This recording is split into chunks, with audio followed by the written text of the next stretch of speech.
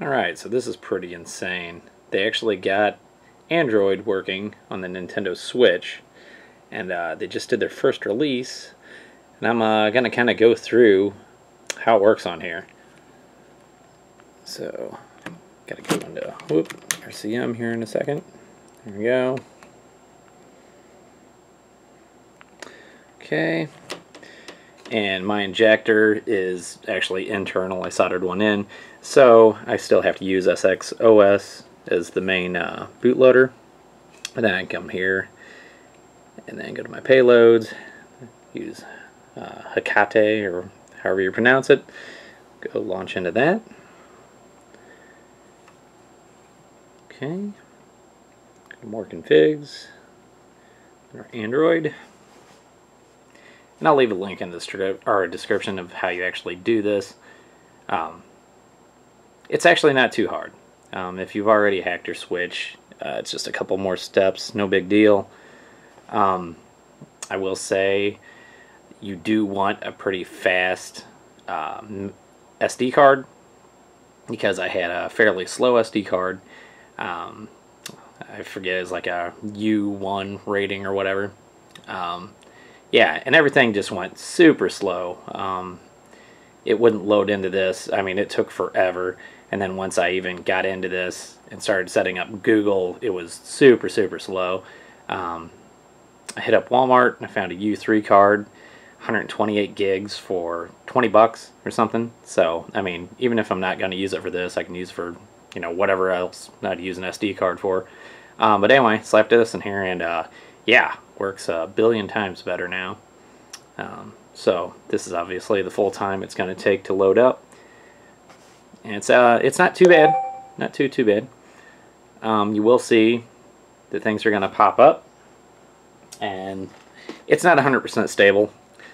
That's nothing there, but it's not 100% stable. But yeah, you'll see. We'll just hit wait on that. Anyway, but I mean, for a first release, I mean, come on. It's a full it's full Android. Yeah, and you can actually set it up so the apps think this is a Nvidia Shield, which is awesome, or an Nvidia Shield, which is awesome, since it does have the same hardware in it. It has the Tegra 1 chip in it. So some of those games you can actually mess around with. I'll just kind of go into settings and stuff. But yeah, pretty cool. I mean, this opens up, you know, all the games that you could play on an Android too, you know. But yeah, you can see everything here. Not bad for a first release. And then you can dock this, and once you dock it, you can have a keyboard and mouse hooked up. Basically use it as a little computer if you want. You know, I had YouTube running on this. You could run Kodi on this. I mean, anything you could do with an Android. You know, the world's your oyster on this thing. So yeah, really cool. The only caveat, I guess, is having a separate SD card now to do all this. But at least for me, I would kind of rather have my Android stuff separate anyway, so swapping out an SD card, not a huge deal for me. And then that way I know I'm not going to break anything inside of my custom firmware stuff. Not that I'd really worry about that. And maybe down the road they will have a way to partition it to where part of it's Linux, or I'm sorry, Android, and part of it is for Switch OS. I'm sure that's something coming in the future, but again, this is a first release, so really impressed with this. Let's look into something. Okay, so I loaded a couple games up on here. So here's Leisure Suit Larry, of course, why not? This is Leisure Suit Larry Reloaded.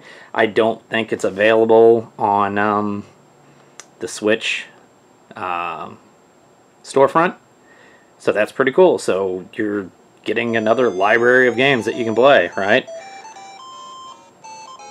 And for the cost of maybe another SD card, you know? Supposedly they do have the controls implemented. I won't mess with this then. Gotta go through all this. Should have did a save file. Oh well. Let's see if I can screw this up.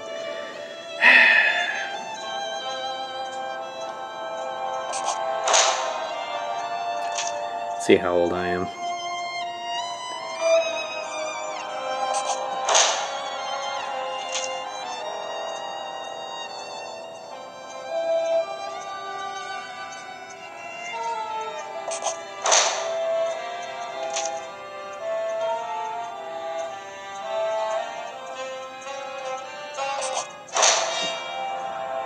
Okay, so anyway, we're in the game now. It'll function just like any Android tablet. All your touch works. Again, if you set up Bluetooth devices, let's turn that down a little bit. If you set up Bluetooth devices, it will detect your left and right when you have them paired, or you can pair them. I haven't messed with that too much. Of course, it's game dependent if the game actually will allow you to use controllers and stuff. But yeah, really impressed. We'll kind of go into some other stuff here just to see what we got.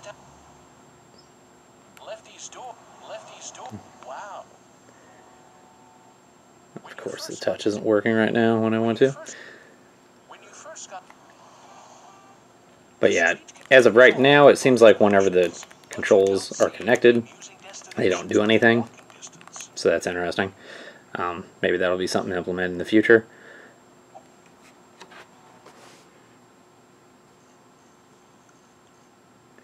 But again, you can hook this up to your dock and play it on big screen, use keyboard and mouse and everything else. Okay, so let's check some other stuff out.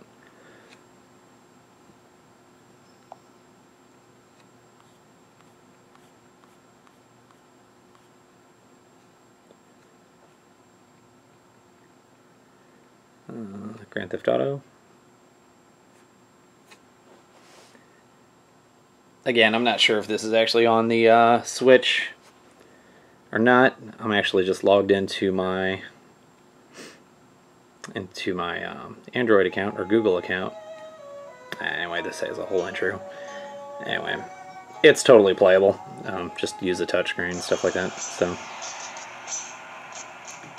okay. Oh, I guess we can skip it. Cool. Maybe.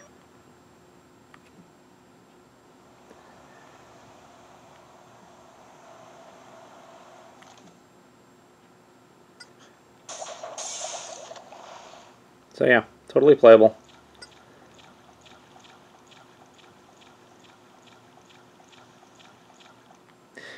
Like I said, it's not totally stable, but I mean, again, for a first release, I'm not complaining.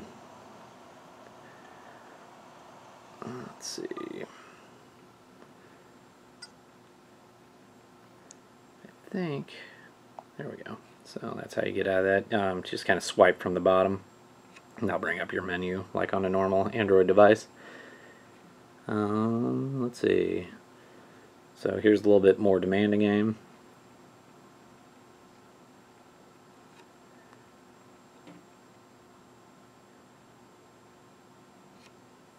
Again, anything you can do on Android, you can do on this now. So, really cool.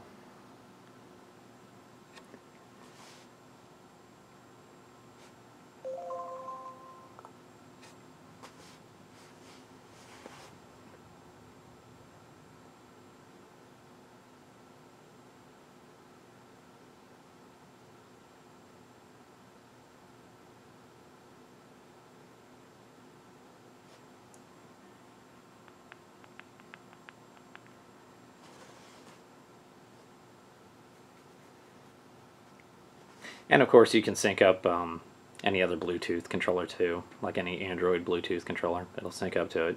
I mean, it's literally just a Android tablet at this point, but with the functionality of being a Nintendo Switch as well.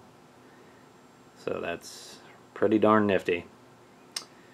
It'd been really cool if Nintendo would have done something like that. Basically made this like an other OS or something, Like, say you're going to boot into it.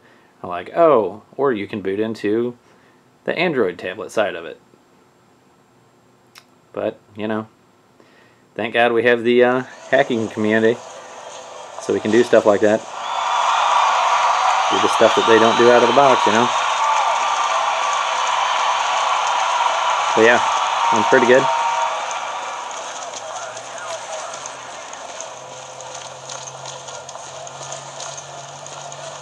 So anyway, yeah.